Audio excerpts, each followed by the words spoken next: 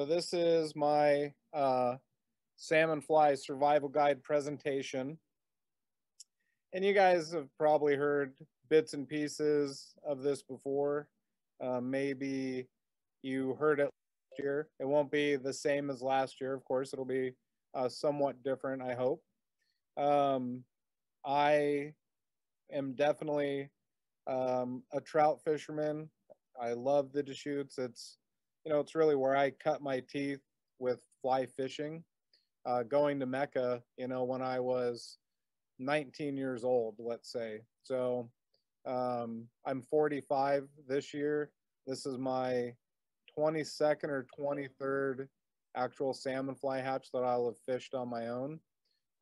So I've done it a few times. I've guided it quite a bit. Um, I still remember the first trout that I caught on a salmon fly, and it brings back great memories. And every time I float by that spot, I think of it, especially during the salmon fly hatch. And a lot of the things that I'm going to talk about today, or maybe things that are common sense, maybe not, maybe things that we don't really think about too much and, maybe overlook. I work at a fly shop and I guide, so I'm kind of a gear junkie at heart. So, a lot of times when I go out, I take, more than one rod. I take a lot of flies. I take, different kinds of leaders. And I think that kind of gear junkie aspect has definitely been one aspect that's helped me improve with the salmon fly hatch. And if you guys read today's newsletter, you saw there was an article in the blog post that was 10 tips from Randy Stetzer and from Brian, and then I did my 10 tips. So a lot of those things we're kind of going to talk about again here tonight and kind of relive a little bit.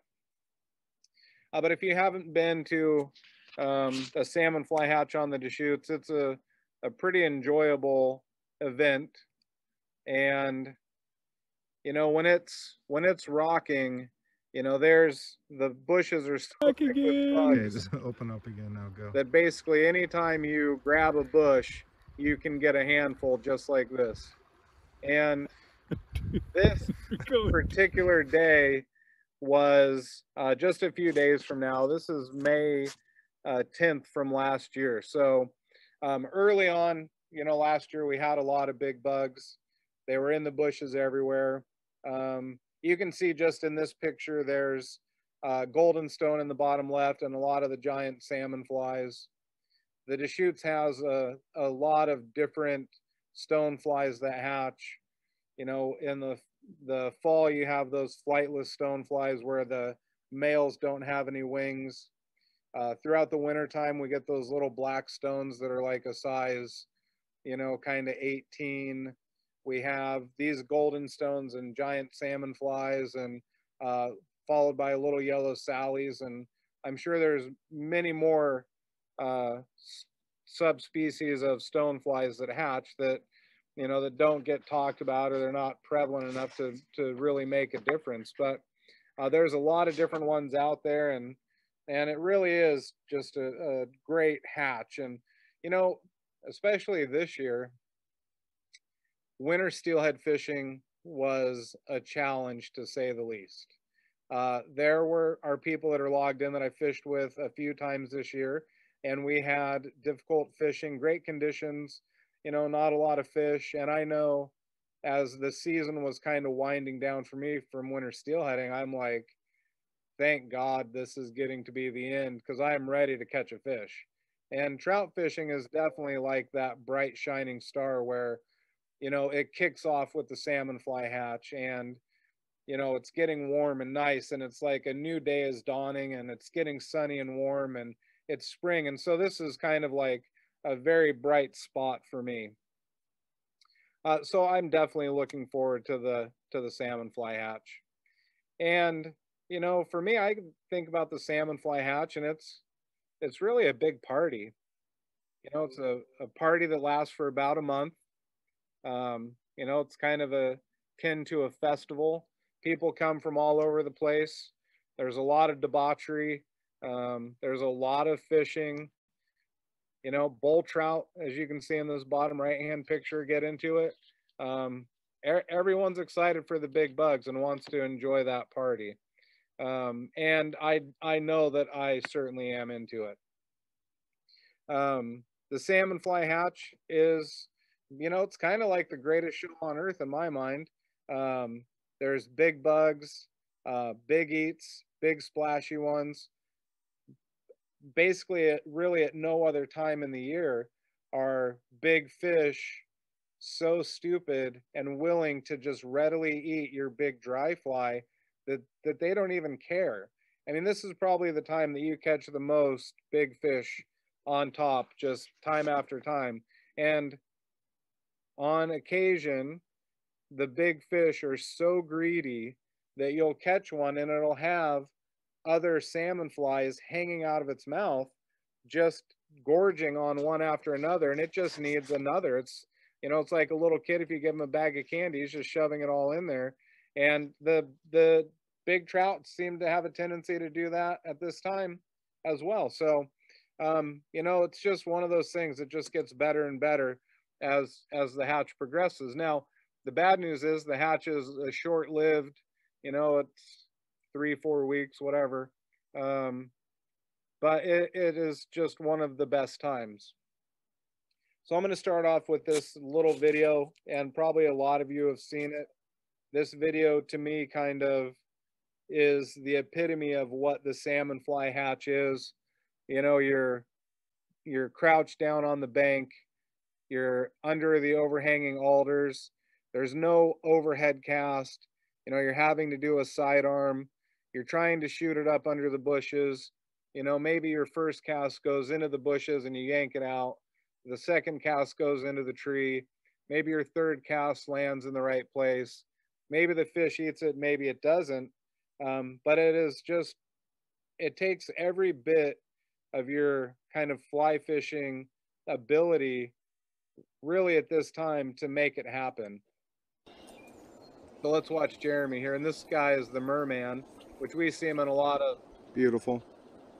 Eat it, eat it, eat it, There he eat it, came up eat it, once eat and it, missed eat it, eat it. There and it he is. came up a second time and the angler missed it. So, you know, not always is it a win-win. And you can see that Jeremy's fly ended up in the alders that were overhead. Well, he didn't get the fish to come back, and he didn't get the fish in general. But the thing is, this is a kind of a hard spot to fish. But if you don't fish these spots, you miss fishing these spots and you miss what those fish have to offer. So we'll kind of, as we move through this presentation, we'll kind of talk about these things and how to do better at this kind of situation, maybe, and what I think it takes to get there. So if you haven't experienced this hatch, if this is the first hatch that you will partake in, it's truly a mind-boggling experience. I mean, there's bugs like crawling out of the bushes, flying and landing on your neck and down your shirt, and you know, you're getting covered in bugs and you're flicking them off, and the next thing you know, one's trying to crawl into your ear. You know, they just seem to be everywhere, and they're creepy and crawly, and as they get on you for the day, you go home and you can't help but think there's one crawling down your shirt again later that night. But if you can put up with it, it is just one of the greatest times in the year.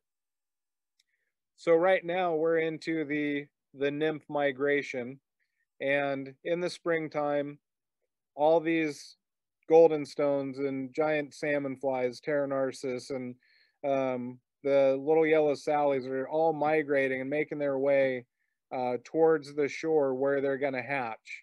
And as they are getting ready, they're staging up just, you know, a foot off the bank, 2 feet off the bank, and they're on the bottom of these rocks, just kind of biding their time for when the water warms up and the air temperature, so that they can just crawl out and start to hatch. Now, if you've been over to the Deschutes in the past few days, they are starting to crawl out. They're not in huge numbers yet, but every day there's more than the day before. And so right now is the very beginning. So if you're over there fishing and they're not keyed in on the big bugs, nymphing a big stonefly is going to be the ticket. Has been for a long time. Those giant stoneflies like that black Kaufman stone or whatever fly you choose to use, the big black ones live in the rivers, you know, for up to 3 years before they come to maturity and hatch.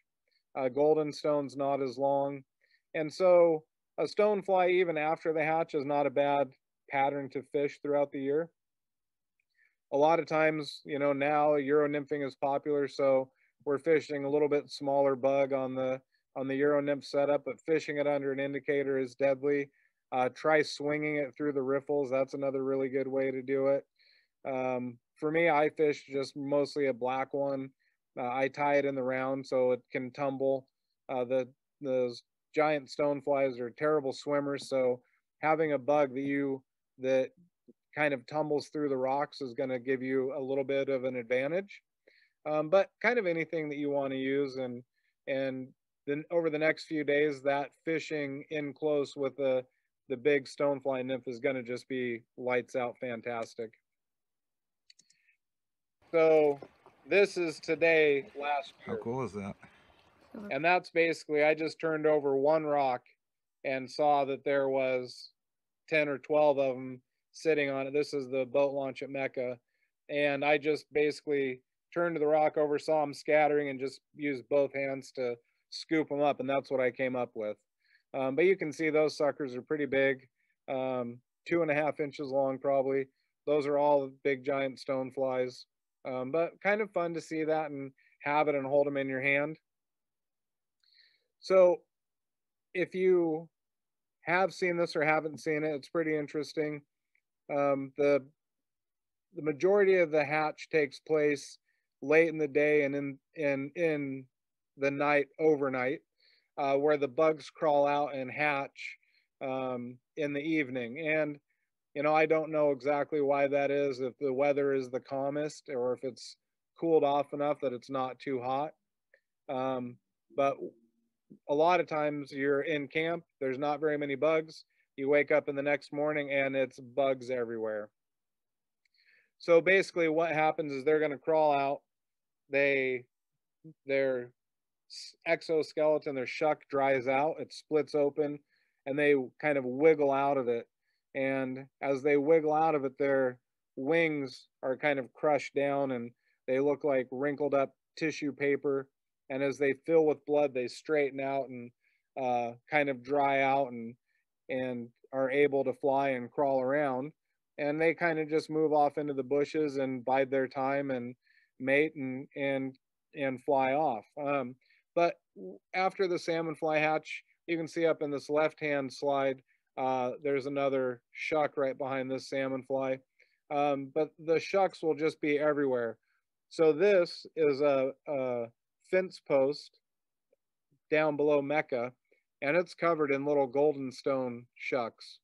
And this is, you know, a month after the hatch has happened. But really interesting to see that happen. And it's kind of nice that you get that memory of the hatch for quite some time. So this is a quick little video of one of them crawling out, and you can kind of see what I was talking about. Their wings are all curled up as it's just come out of that shuck. The blood's not quite in there yet. Their wings haven't expanded fully. And that just takes a little while. The whole process of them being able to crawl out of that husk takes a pretty good amount of time. Really interesting. If you're over there in the next, you know, 10 days, you can spot quite a few of them doing it. And it's just kind of fun to watch it and see it happen.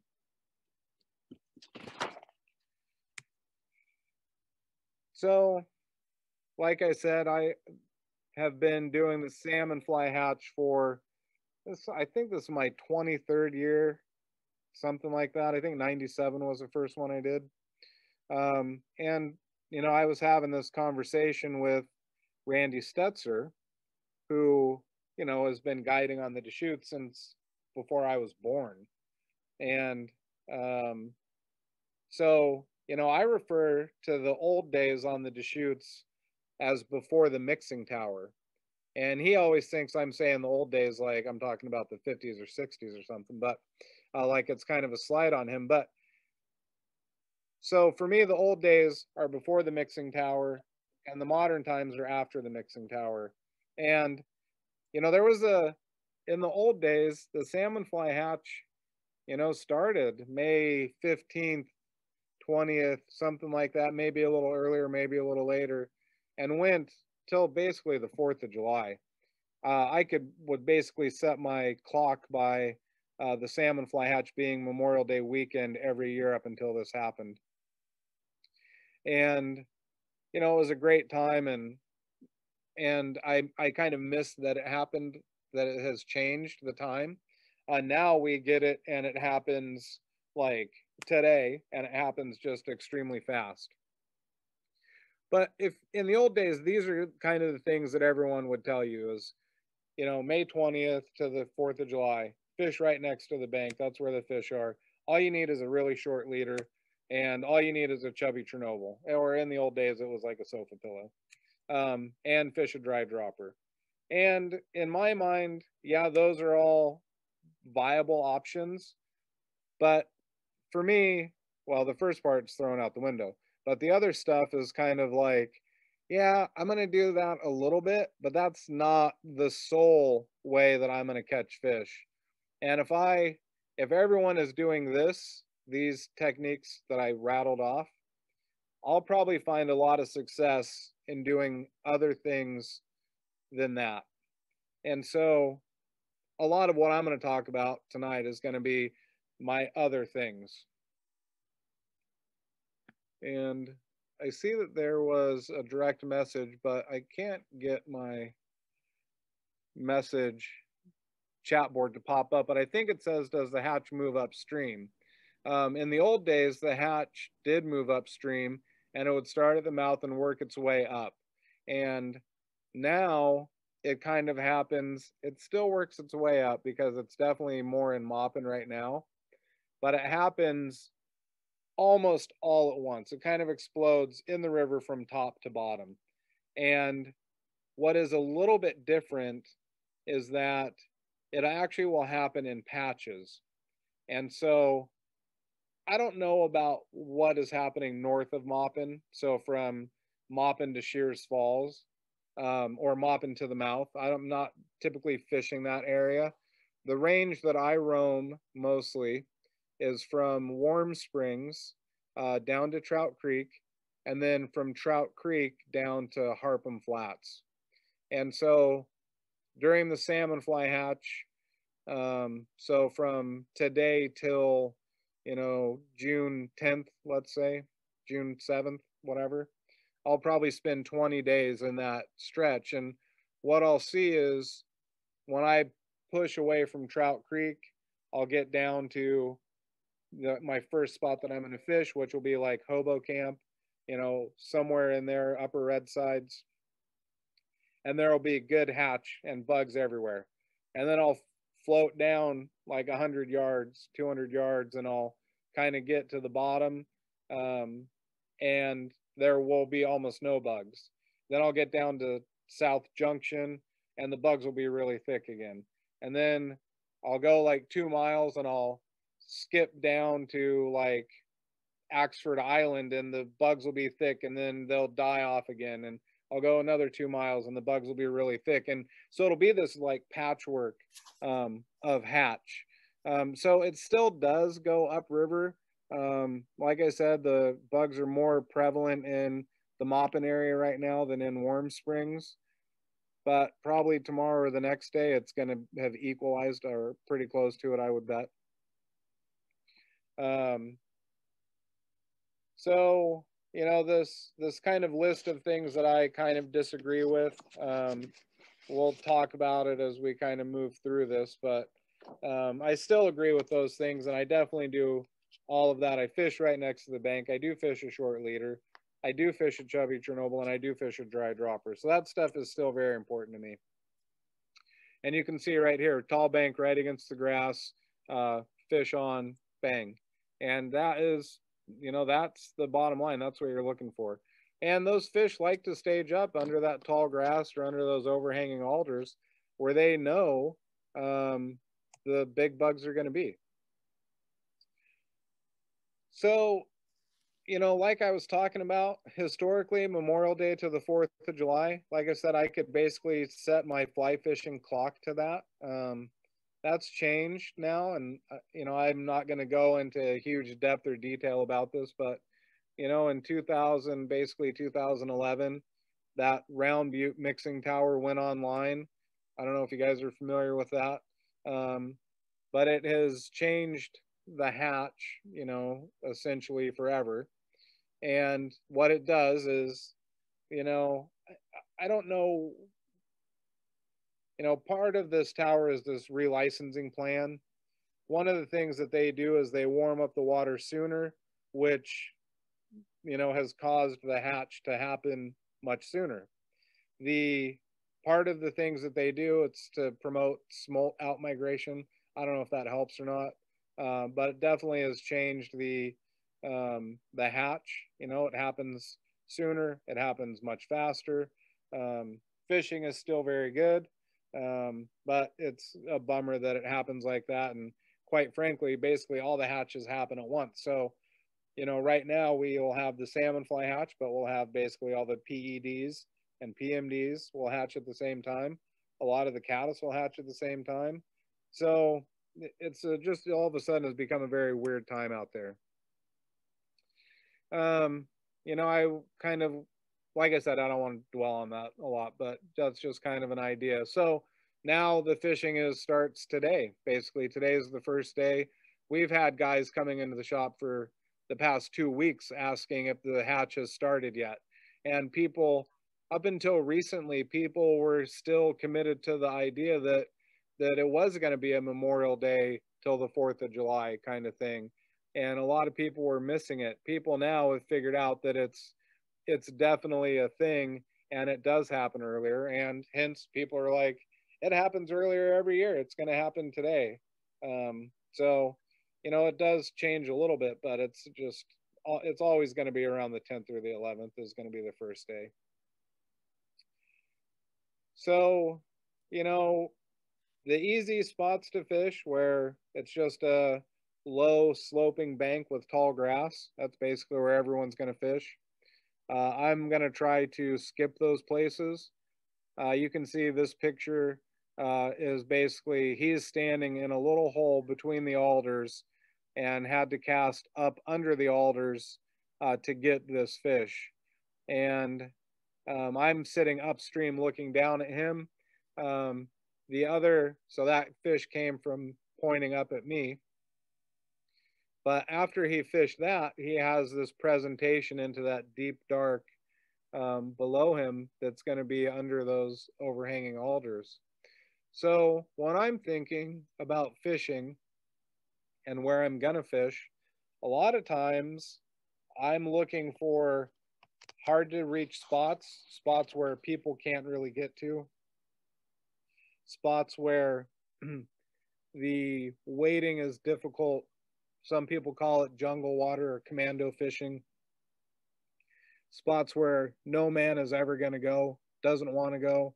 A smart person wouldn't go there. A lot of times I'm in a drift boat, so maybe I can row the drift boat right up to a rock and make someone get out in the middle of the river on a rock, and then I row off and have to come back and pick them up.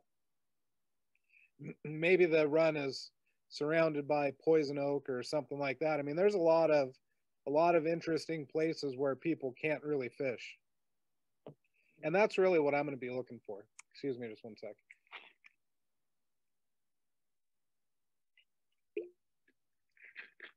As I get further along in the hatch, I'm going to kind of look for these wide open places where I can see the riffle pushes way out off of the bank. And I can see that as the hatch progresses, the salmon flies fly and lay eggs out in the middle of the river. And when they do that, they will get caught in these big seams. I don't know if you can see that seam way out there, but they'll get caught in that seam and they'll get carried out into the middle of the river, and trout will stage up out in those seam lines and feed on those flies that are just trapped in the current and can't get out of it.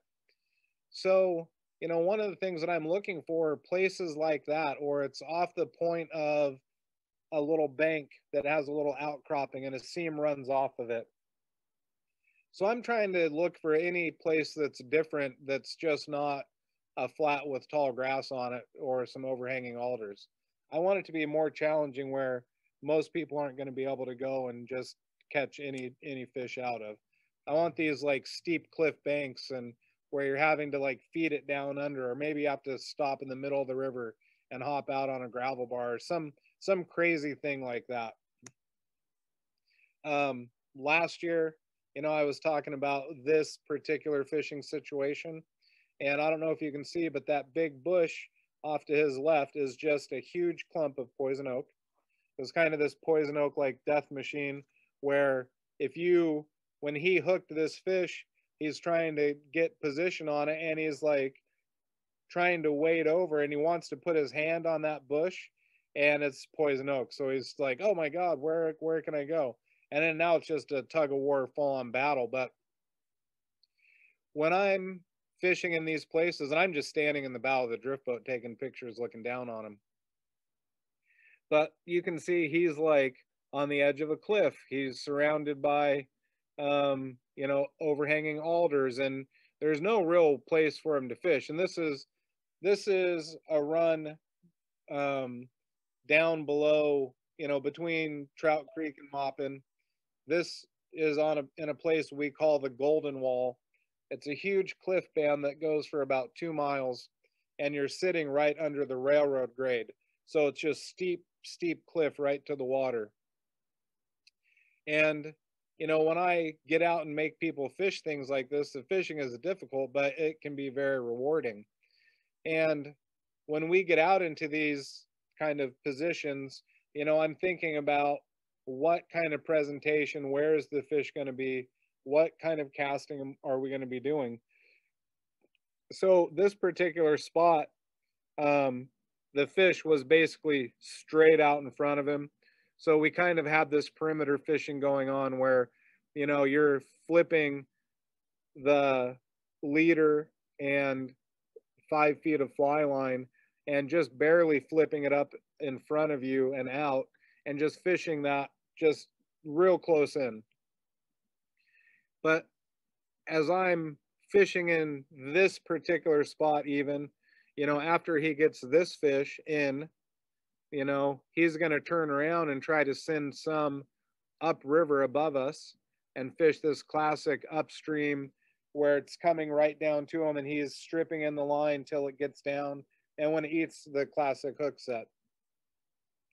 And then, we're going to basically do a downstream feed, which is one of the most deadly presentations you can do in the Salmonfly hatch. That's when you have a hard time casting up under these alders that are overhanging, or there's only like 6, 10, 12 inches where you couldn't even get your fly to turn over underneath them. You just stand above it and shake out line and the fly goes under the trees, and you don't need to make the cast. You just need to be able to set the hook and rip it back out of there. And for me, I find that in a lot of these crazy tight positions, I do this little puddle cast and start shaking out line and feeding it down under the trees, that I get a lot of fish doing that. You're never false casting over them. You're presenting always the fly first. So they're not seeing the leader. They're not seeing the fly line. You're not running all that stuff right over their head. So getting that downstream feed figured out is really great. And then, when I get into this time frame where the bugs are flying, I'm really going to do the classic up and across or up and out, where you're casting upriver and across like at a 45 and you're sending it out there as far as you can. And those are going to be my 4 presentations. There's kind of a fifth one. Maybe it's not a presentation, maybe it's just a cast, but bow and arrow. And a lot of times we'll be commando crawling through the trees, and you can poke your head out through the bushes, and or you can get your tip to go through, and you kind of pull a bow and arrow back and launch it out. And that would be maybe my fifth presentation, but it's kind of a cast. So those are kind of going to be a lot of my presentations that I'm thinking about doing. And once you basically can master strip and hook set, you're going to be in a pretty good shape there. You're going to be able to get a lot more fish. You can see this is one of those places. This fish came from way above that grass clump, out in that seam off the point of that alder up above him. You know, it's not always are the fish back behind you under the bushes, although they like to be in that spot.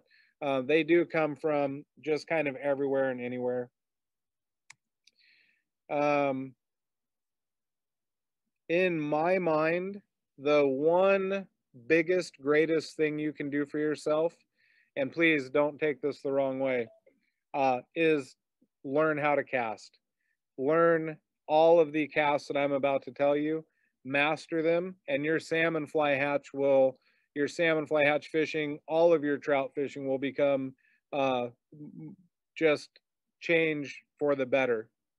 So that bow and arrow that I was talking about, you're basically going to hold your fly in your hand and just your leader out, and you're just going to shoot it just like a bow and arrow. It turns over, you know, 10 feet off the tip of your fly rod.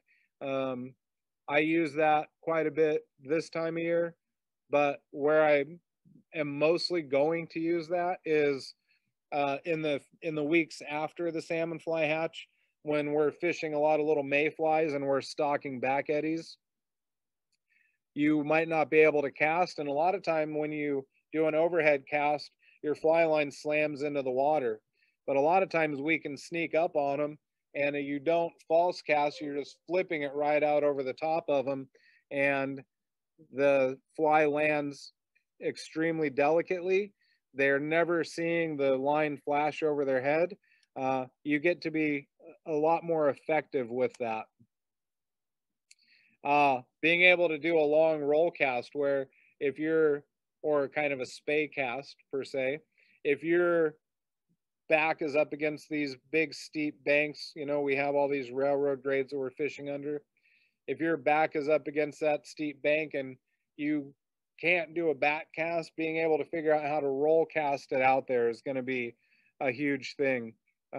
Even when you're in tight fishing situations, a roll cast is going to be a really good cast. Probably one of the two most important casts you can learn for the salmon fly hatch, the curve cast. And if you are not familiar with it, you should Google it. But basically what you're going to do is a sidearm cast, and you're going to overpower it and make a really hard stop so that when the fly line comes around, when you stop, it's going to pitch and go under the trees or bushes. And, you know, a lot of times if you're trying to fish under an overhang and you just cast straight over your head, the fly line goes into the bushes, not under them sideways. And so being able to do a curve cast is going to be probably the most beneficial cast you can do. Puddle cast, if you're doing the downstream feed, a puddle cast, you basically do a forward cast, but instead of turning it all the way over, you dump it into a puddle in front of you. It lands in a big zigzag and it feeds downstream with as much slack as possible. So to master the downstream feed, the puddle cast is a good one. If you're doing a lot of wide open fishing mid-river, this aerial mend or reach cast is going to be very helpful for you. You're basically going to cast it across, move your rod upstream so it puts the fly line upstream of your fly, and you will get a longer presentation and a much better presentation. You know, spay cast, snake roll, single spay. this picture, this actually is a single spay that's happening here, but you can get a lot of distance. You generate a lot of line speed, being able to do a spay cast.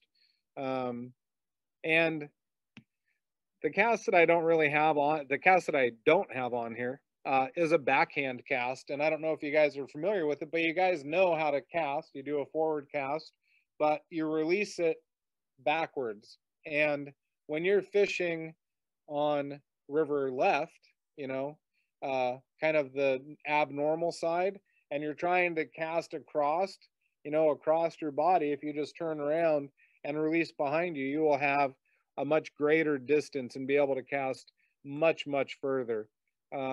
So if I were to learn really two casts, it would be that mastering that backhand and that curve cast. Those are going to be like the best possible casts you guys could figure out. So yeah, fishing, you know, having your presentation down, but if you can't cast and get your fly to where the fish are, you know, you're going to have a hard time.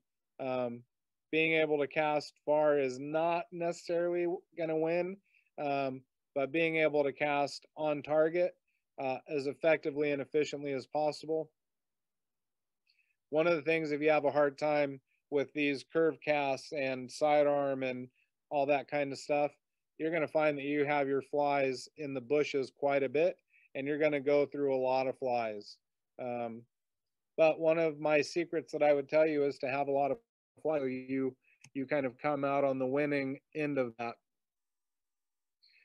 That's the merman again, and he's doing a bow and arrow kind of right up under this. So you can't really tell in this picture. It looks like it's wide open, but there's no real back cast room, and he's just shooting one up under this little alder and rapidy section. The bow and arrow cast is kind of a funny cast. You don't really think about what it is until you start to do it and you start to master it, and then it's like becomes such a great tool for you. Tackle. I mean, this is tackle is tackle.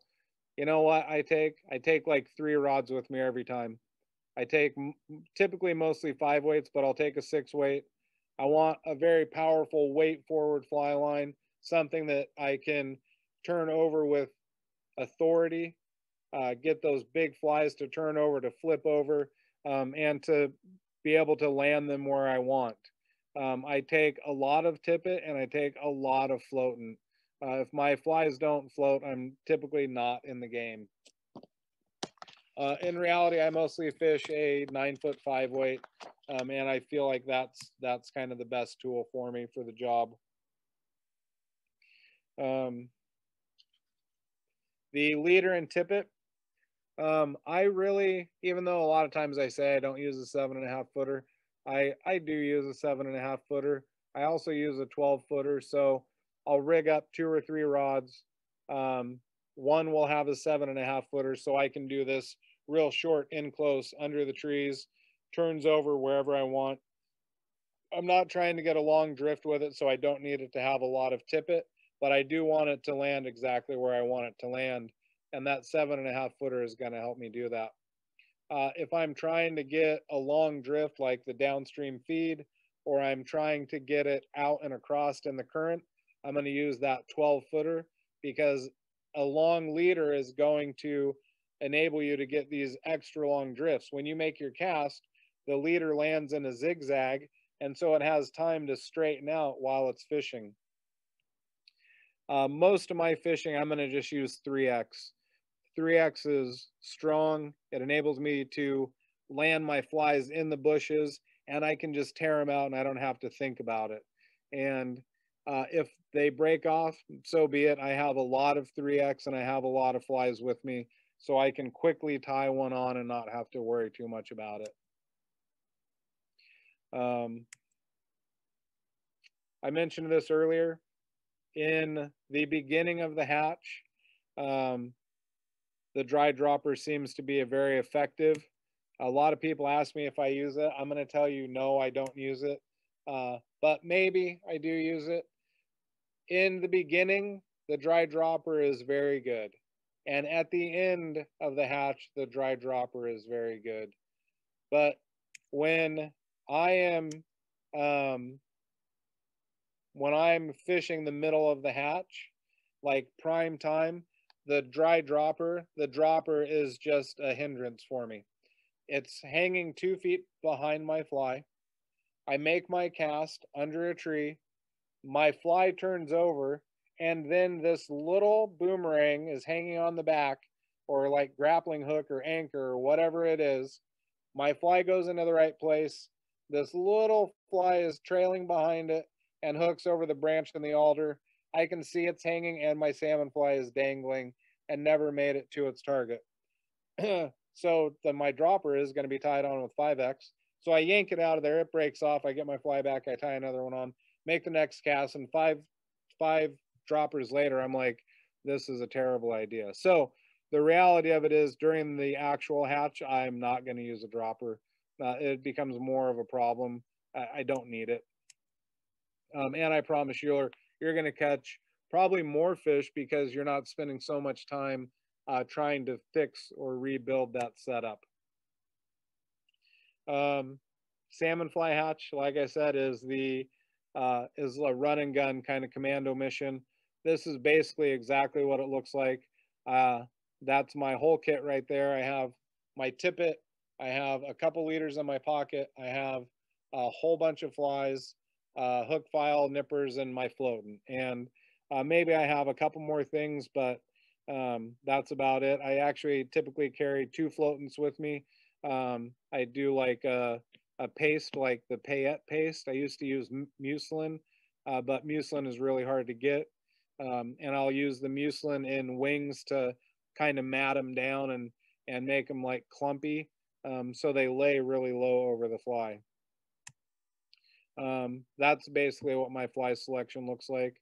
If you've come into the shop before, you've probably seen it. I have like a huge Tupperware of one salmon fly that I tie in about 10 colors. You know, it's orange and brown and black and whatever, but it's called the Miffer. It's like a Normwood special kind of knockoff. But if you've probably fished the salmon fly hatch, you're familiar with this particular pattern. This is a chubby Chernobyl. Works really good. It's possibly the most popular salmon fly. Works good. It floats like a top. I hate it. I don't ever fish it. Something about it just bugs me. I hate it. I know that it works, but I would personally just not use it. Although sometimes I do use it. There's a little purple chubby in that guy's mouth. I like to use something that's maybe a little more realistic, something that is not as impressionistic. The thing where a chubby really succeeds is in heavy broken water, where it's a lot of like bubbly white water, kind of at a rapid or the edge of the head of a riffle, something like that, because it's foam and it just floats really well. These are all good patterns. You know, I don't know that there's one best, you know, but those are some old classics and new favorite kind of things. You know, in my mind, I'm looking for a salmon fly. I like foam, it floats, so I want to have a hybrid. I like them to be low riders because most of the time salmon flies are kind of half sunk in the water. And I want it to be more realistic looking. So, you know, that's kind of what I fish, is something like that. Or really, I fish a hybrid of a Normwood Special is my go-to. This is kind of a manufactured Normwood Special. This is a Idlewild or Montana Fly Company version. Looks a lot different than what a real Normwood Special looks like, which I don't know what's wrong with that picture, but that's an actual Normwood Special. It's like the trashiest looking fly. It's the tips of the calf tail are like cut square, and yeah, it's like the funniest fly if you'd ever seen it. You would not believe it's that good of a fly. But I use the fly on the right. It's called a Miffer, and it has been very successful for me. It's a foam body with a lot of hackle. It looks ratty, fishes very well, and is a low rider kind of fly. And it works. It's proven for me. And it, like I said, it is my go-to. One of the things that, you know, makes it successful for me is, you know, as I've been fishing and I kind of have developed the way I like it to fish and I like what it does and I can see it really well, you know, and I cut all the hackle off the bottom. I put a lot of floating on it. I put mucilin or paste in the wing. I put Loxaw or Aquel or Gink on the body. I feel like it looks like Hank asked a question. Salmonfly or Goldenstone. My chat bar is half covered up, so I can't read all of the message, Hank. But what I would say is it's a 50-50 of what is being used. Um, the flies that I find to be the best are maybe a little more ambiguous. They don't specifically look like, both flies look very similar. A golden has a more big round head. Salmon fly has kind of a little more pointy head. Salmon flies are typically a little bit bigger, more black and orange, where the golden is more of a golden brown color. I find that I just have a fly that lands kind of somewhere in between, and I tie it a little bit darker and a little bit lighter. And that way, if they're not liking one, I can switch to the other. And it seems to be a pretty good method. A Normwood special is definitely a golden stone. You know, he was an angler that guided and fished down below. And, you know, that Normwood special is basically synonymous with the Deschutes.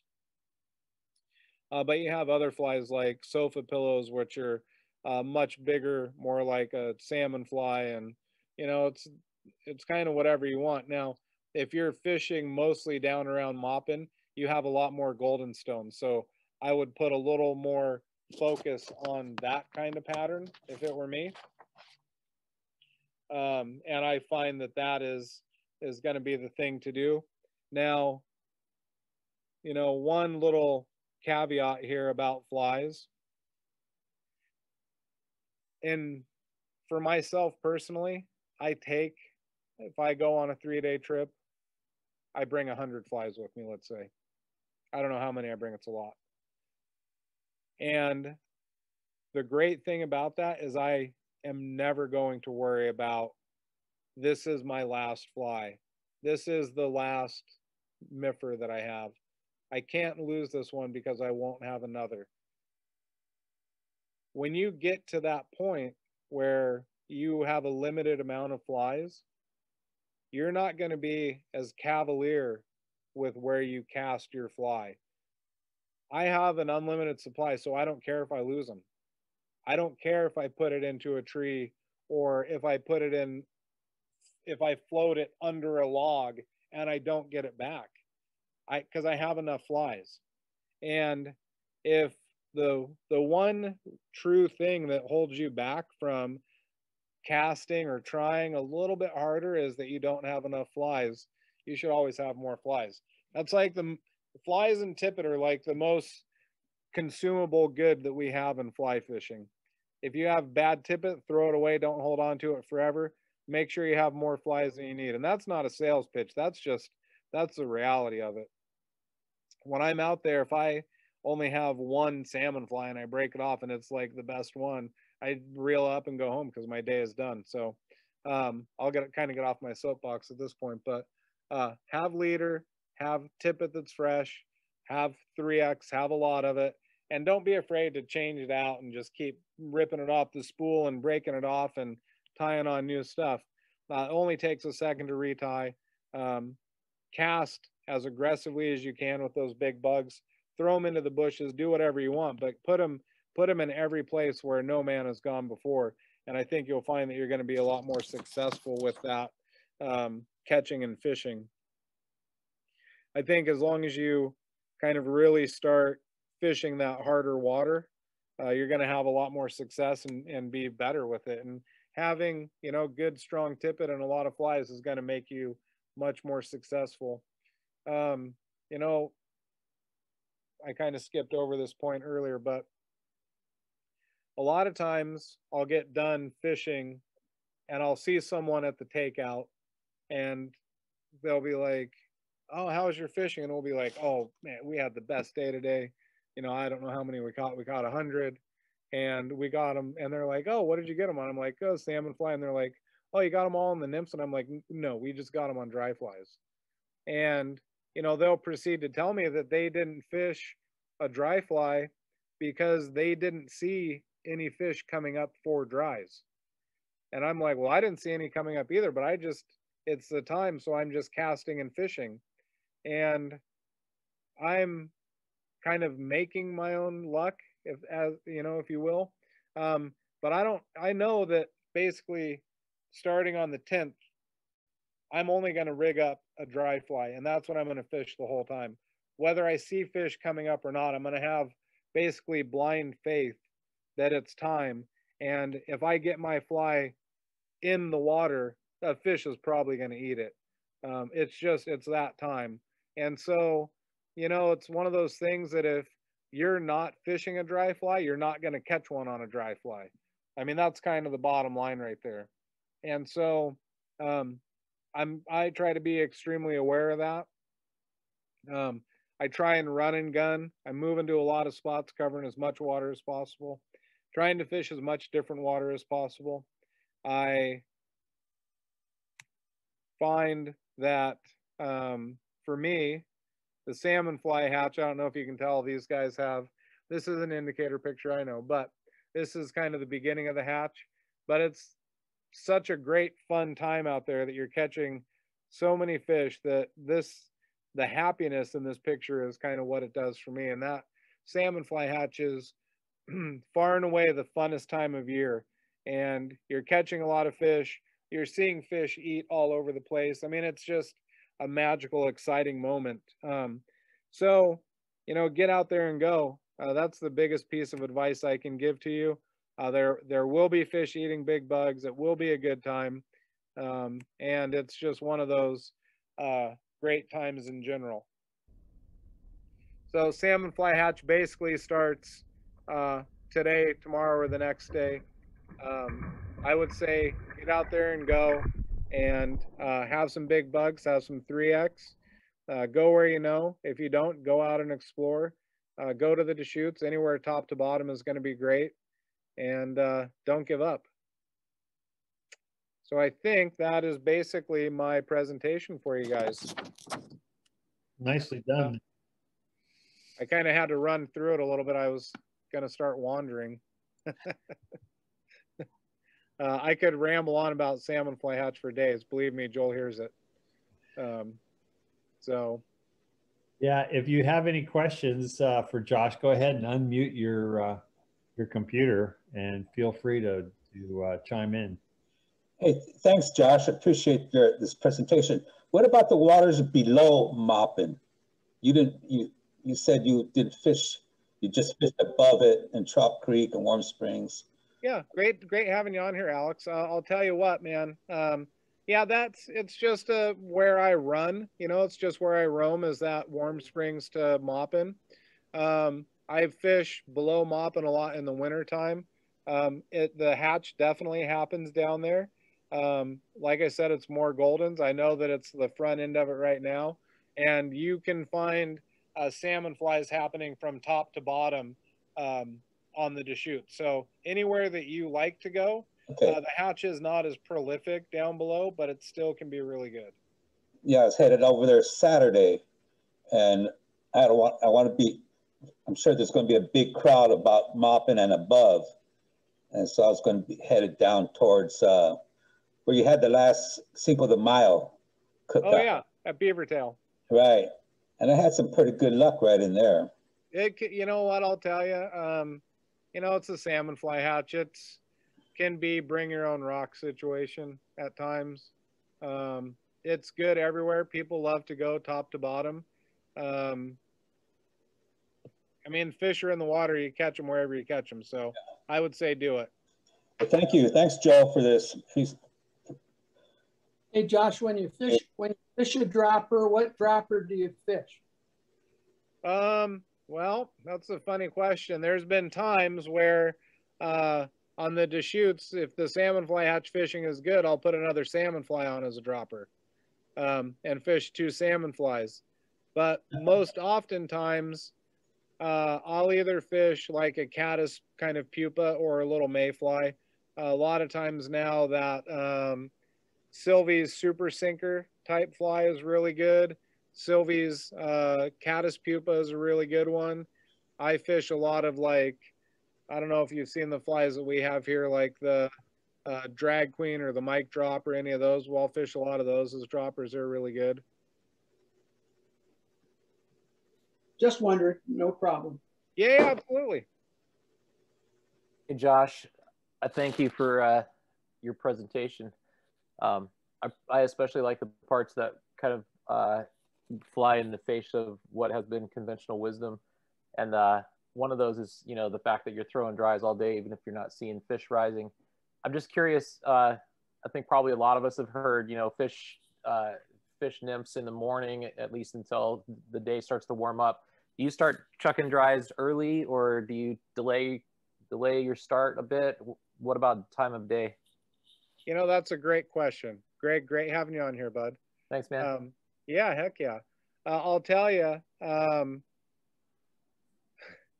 when I go from here on out, maybe this weekend will be the transition time. So I might still nymph this weekend. But after this weekend, when I go, I'll take 3 rods. I'll have all 3 rigged up, and they will all 3 be rigged with dry flies. And I will, when I get to the water, the first place I fish will be with the dry fly, and the last place I fish will be with the dry fly. That's just the way that I do it, because they're not keyed in on them. I mean, they want them. You know, you want a steak, you want a steak. That's the bottom line. And they're opportunistic, so they're just going to eat them when they do. In my mind, yeah, you might do. I don't know that you'll do better or worse with the nymph or not fishing a nymph, because once it's time, it's time. You know what I mean? So I just switch over and don't look back. Yeah, thanks for that, man. If there had been an admission price, I think that tip alone was worth the cost of admission. So thanks to Joel and you for making this happen. Oh, my pleasure. Thanks for being here. It's been too long since we've seen you. Yeah, you'll probably see me tomorrow. I was planning to come even before I knew the presentation was happening. So more 3X tip it, right? Yeah. I saw that Dylan and Will were on just a minute ago, and that's exactly what they said. Yeah. Thanks for the presentation. We need more 3X tip it. Yeah, real quick, Joel and Josh. Yeah. You guys have plenty of inventory on those flies, I'm assuming, correct? You've spent months prepping for this? We do. We're getting low on some because there's been a big jump on it already. People have been coming in for weeks already buying salmon flies. Like I said, there's been people 3 weeks ago, is the hatch on already? And I'm like, are you crazy? It's not even May yet. We have a huge selection. We have a great amount of them. 1 or 2, like the Miffer, we could be running low on. Yeah, but other than that, I know where his Tupperware container. It's locked in my safe at home now. I'm pretty sure Joel's been selling them on the side when I'm not looking. I've been putting them in my fly box. You better tie some up before you leave the shop tonight, Josh. Right, exactly. Hold on there. Excuse me 1 sec. There's a question from John from Portland that says, fish the early AM or slow start? That is a really great question. To be honest with you, I'm not going to say that I'm lazy, but during the Salmonfly hatch, if I'm going over for a day trip, I'm not going to show up till 10 o'clock. And there's one specific reason behind this. I want to be behind everyone. I don't want to be caught up with the crowd where every time I go to move to the next spot, everyone else is moving, and then all of a sudden I've moved 2 miles to find my next rock. So I find that if I can get there around 10 o'clock, get my waders on, get the boat in the water, and now it's 10:30, 45, and I'm now pushing away from the bank. So this also, Greg, kind of answers your other question a little bit, so I might have misled you. But that's on a day trip. Now, when I'm floating Trout Creek down, when I get up first thing in the morning, I'll be catching them on dries at, not 6:30, but 7:30 in the morning. So same deal. Appreciate it. Thank you. Yeah, absolutely. that looks like David Weber has a question. I'm walking the bank. I'm thinking of 5 weight for a 12-foot leader. Yeah, or vice versa is the way I would go on that one. Is that right? Yep. 5 weight with the short leader, so it's real easy to cast under. 6 weight with the long leader, so you have much more authority for your turnover and you can cast it much further. Yeah, that would be my take on it. All right, thank you. Yeah. Any more questions, thoughts, chat, jabs at me? Good job, Josh. Do you throw any other dries other than the stoneflies during these weeks, like in the evening, if there's a caddis hatch? I don't know if the caddis are out as much of an evening caddis hatch, but as we get a little bit later, it's a good idea to have some green drakes, especially if you get a little cloud cover, because you can have both salmon flies and green drakes popping at the same time, and that can be a pretty epic day. Yeah, when I floated on Sunday, I saw 2 green drakes come off, and I saw 1 salmon fly, and that is the definitely one of the things that you see happening on the Deschutes, and it's really interesting now with the new mixing tower. You would see a green drake sporadically, like, oh look, there's 5 coming off, and then you would never see it anymore. And then the next day you would see like 5 coming off, and there would be no more. Now you float down the river and you're like, oh, there is actually a hatch going off. Pull over, stop the boat, and let's fish to it, and it becomes a real thing. So that's definitely one of the things that the salmon fly, that the mixing tower is affected. The green drakes are definitely more prolific. Caddis happen. I mean, you could fish, any of these coinciding hatches at the same time if you didn't want to focus on the salmon flies. So PMDs and PEDs are definitely coming off at the same time. I see them. You could go stock back eddies and fish them and be very successful at it at that time, and kind of omit and have a more technical fishery that a lot of people aren't even looking at because it's not a salmon fly fishery. So sure, absolutely. Tell me what your third rod is rigged with. I got the 5 weight and the short leader, the 6 weight and the long leader. What's the third one rigged with? Oh, you know what? That's a funny, good question. My third one is rigged with another long leader, so that when I break off, I just can grab another rod and not have to worry about tying it back on. Yeah, speed wins. The longer you keep your fly in the water, the better off you're going to be. Thank you. Yeah, exactly. Heck yeah.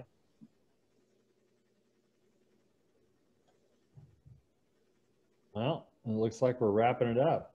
Cool. Great questions, guys. Thanks. Yeah. Well, Josh, thank you very much for sharing this today. And I'm sure we'll see folks in the shop in the next few days, but and I'll see you first thing in the morning. Sounds good. Yeah. Hopefully we see you guys. I look forward to it. Thanks for a great presentation. Thank you. Thanks for tuning in, folks. Appreciate it. Rick. Thanks, Joel. Thanks, Josh. Thanks, Joel. You're welcome. Thanks, guys. Nice, Rick. Hopefully I see you soon, buddy. You bet. Take care. Thanks. Yeah. Thanks, guys. Thanks, everyone. Yeah. All right, Josh. See you in the morning, buddy. Yep. Sounds great, guys. Thanks.